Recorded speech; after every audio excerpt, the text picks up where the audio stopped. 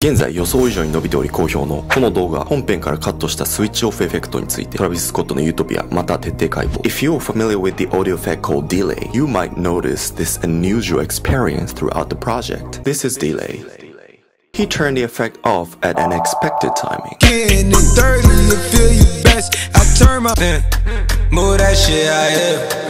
You full off one sip. This is not usual, and it makes glitchy, rough, unpredictable vibe. That's what he's aiming for. Actually, this goes on everything. The outro of this song. Twin bitches hopping off a jet ski. He stopped it halfway through, and of course, this is not the first time.